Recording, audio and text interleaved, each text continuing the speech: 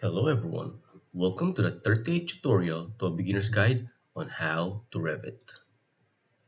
Continuing where we left off last video, let's do an overview for an IES file for Revit and how to apply it.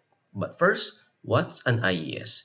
It's a text file that describes the intensity of a light source that points out on a spherical grid. It provides more photorealistic lighting effects in rendered images than other types of light distribution. With that in mind, let's get started. Using the same model from the previous video, let's go straight ahead to the topic at hand. Notice these yellow low poly bubbles. These are the IES light source and its beam angle. If we go to edit type here, in the last video, we already encountered the initial intensity, initial color. Now we will do the photometric web file, which is this one. And here's the IES. If I click this, it will lead us to a variety of IES files that Revit has to offer. So if I were to change this like so and press apply, notice how everything changes. Now, if I were to render this,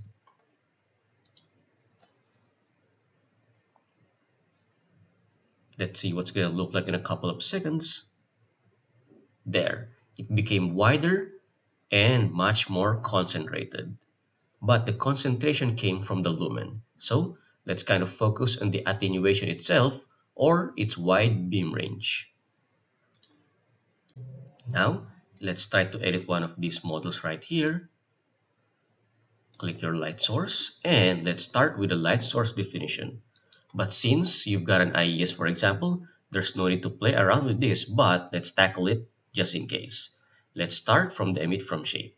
Here, for the point, we usually use this for narrow beams using uplight and downlight. We got this for LED. We got this for recessed lanterns for office buildings or industrial buildings. And this for some wide beams using spotlights and projectors. Now, for light distribution, usually I find the photometric web used for everything. But again, with an IES, there's no need. So let's tackle these two first, which is usually used for decorative lights. And here, like the one above, it is used for uplight, downlight, projectors, or spotlights. So let's go ahead and cancel this. Next, we go to family types. Now, here in family type, this should have the same option that we had in the model itself, along with the initial color, initial intensity, and photometric web.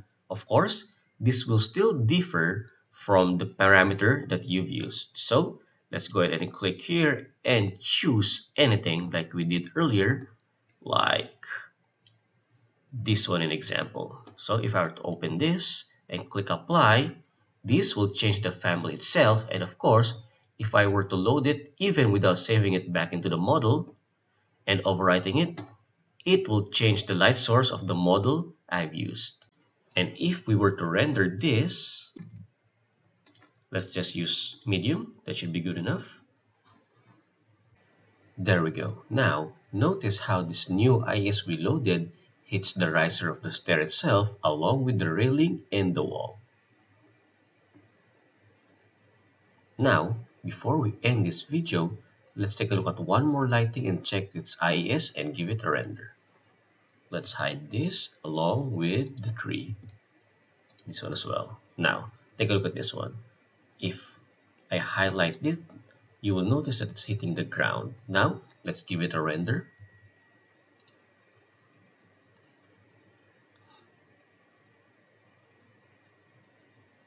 Okay, take a look at the grassy ground itself. It's showing a little bit of lighting that's coming out from the source. Also, notice the light source material is a little bit different in color. Now, this part is not actually an IES, but an illumination from the material itself. If I were to click this, I think it's probably this one, the light source, and change the material illumination here and change this to dim glow. I'm pretty sure that there will no longer be a glow from the material itself once we render it.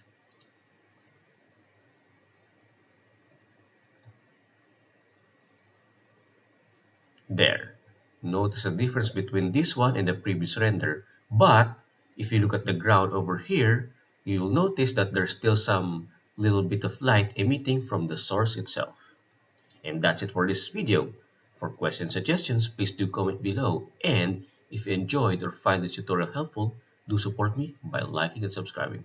I will see you in the next one. Thank you very much, guys.